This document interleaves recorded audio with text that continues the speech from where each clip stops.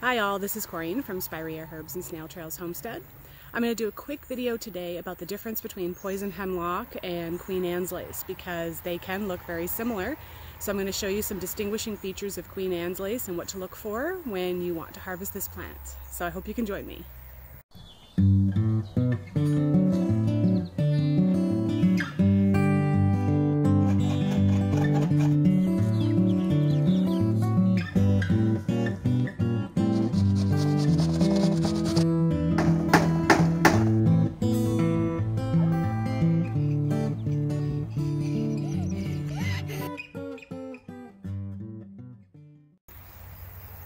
So this is a Queen Anne's lace.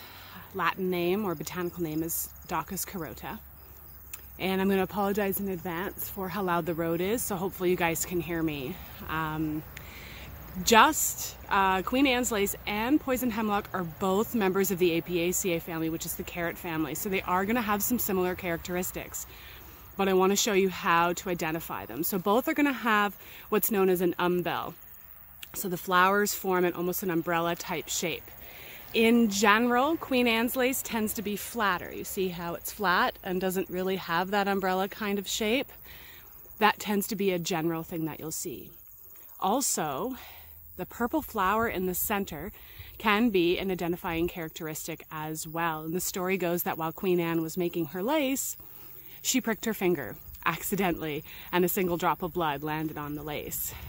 I don't know how, I love the folk stories that go with identifying plants. So the poison hemlock will not have this purple flower.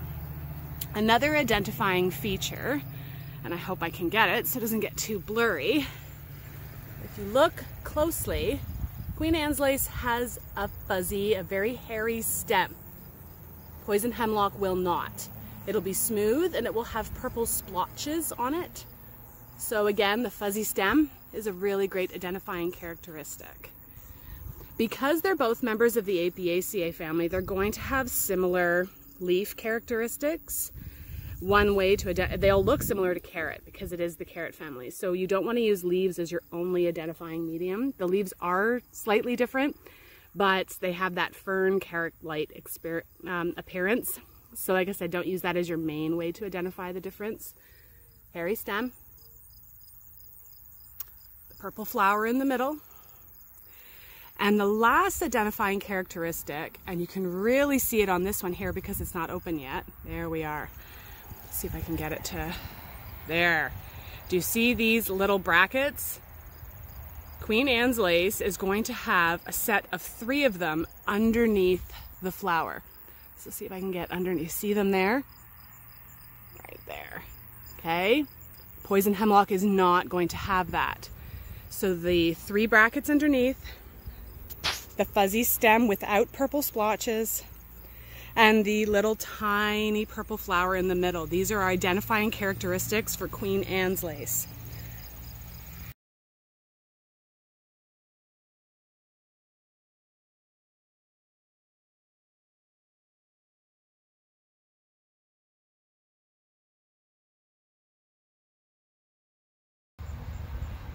So when we're harvesting in the wild, it's really important that we know exactly what it is that we're working with. So this video is one reference for you. Make sure you check multiple references.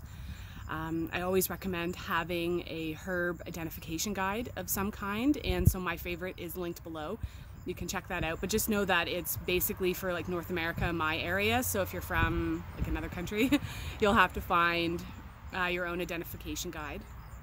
So just to recap, both poison hemlock and Queen Anne's lace are from the Apiaceae, which is the carrot family, so they will have similar characteristics.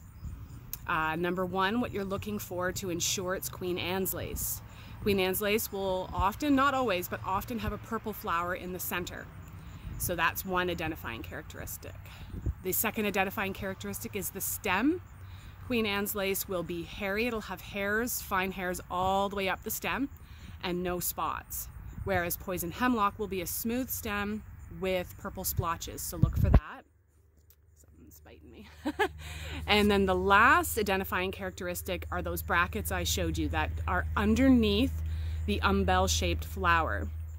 Queen Anne's lace will have 3, like a group of 3 of them that come up from underneath the flower. They're called brackets. It's so loud here. Poison hemlock will not have those.